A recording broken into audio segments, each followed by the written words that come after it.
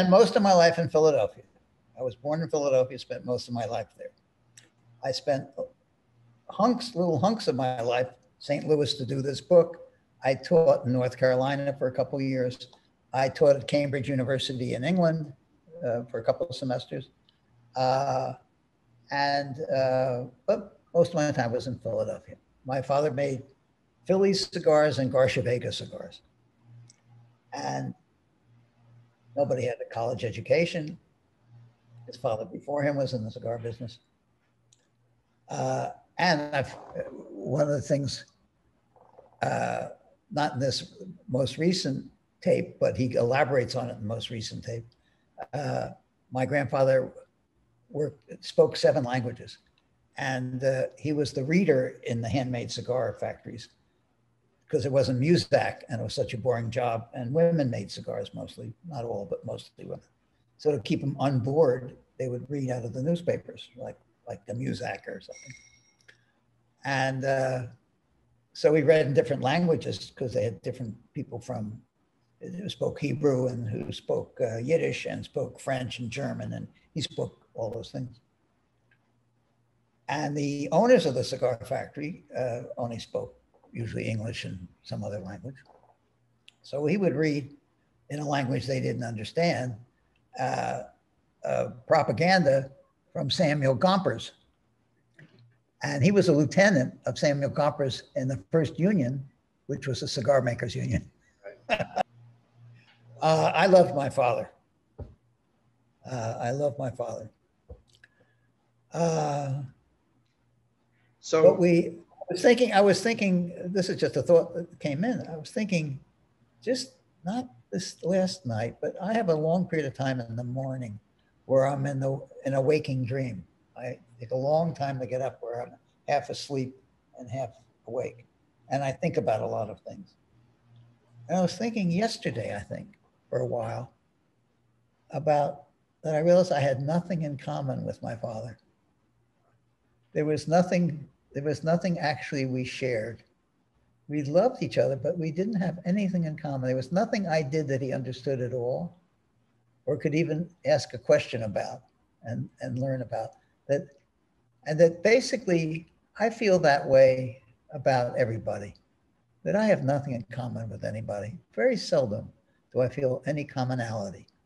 My father had charisma.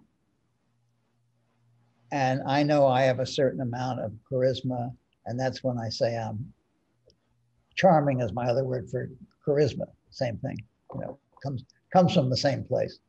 I know that I can be abrasive. He was abrasive, quite abrasive.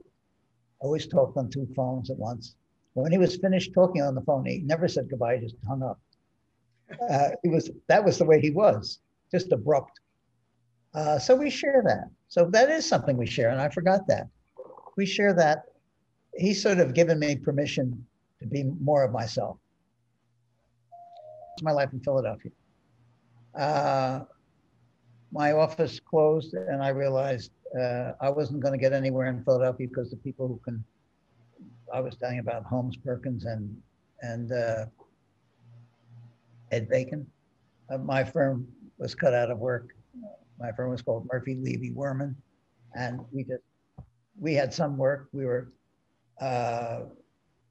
written up in magazines for small projects because we were considered. I was a golden boy. I was graduated first in my class. When I was doing this reprint, when I was not doing the reprint, when I was being interviewed by the archivist of Kahn, he wrote a major essay for the Profound Scrapbook. And he was put up on screen when we were doing a Zoom call, pictures of my student work from 1953, 54, 55. I said, where'd you get those photos? He said, everybody knew you were a good student. The school took photos of all your work throughout your career there. I never have seen them, I was hot, right, at that time. But on a completely different field, I was going to be, the architect. I was going to be a special person. So that was it. Anyway, when I decided I was interested in everything else and my firm wasn't going, I just said, I'll leave Philadelphia. So I went out west. I went to California, where I didn't know a soul. I couldn't walk down the street in Philadelphia without saying hello to somebody in a big city like that. I'll never do that in Florida. I don't even know if I did it in Newport, which had 20,000 people. So I went out west because I had met this woman when I was doing, I had 2 visiting professorships, one at USC and one at UCLA. And at the very end of my time there, I went to a lecture at the museum, Lockman out there, LA County Museum. And Charlie Eames was giving the lecture. And I was sitting next to this person when the thing was over. Charlie even called me out from the stage. So she thought I was a big deal. Anyway, I went out and I knew the person she was with, and he introduced me to her, and I said something very fresh. And I saw her a week later, we fell in love, and that's why I moved out to the West Coast. That's a short version of a much longer, because it took 2 years. Best reason to move. So I went out west and I became dean of a school that I was fired from. And then I went into,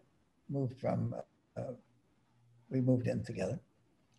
And she is a novelist, and she had written 1 novel. She's now written 14 novels. And she always wanted to live in New York. She wanted to be a New York novelist in New York. She wanted to be part of that crowd. So after I lived out there with her for a while and started from scratch again, I started a company called Access Press. I did a series of guidebooks to 22 cities in the world, and started the TED conference. I moved to New York because she wanted to go to New York. It was her choice. Then we lived in New York for 8 years, and it was my turn to choose where to go. And I wanted someplace where I could grow things, because I wanted to learn about growies. So we saw this mansion in Newport. I mean, a serious mansion. I mean, 17 bedrooms and one of the serious, and as I said, the Firestone estate. And so we moved to Newport, and then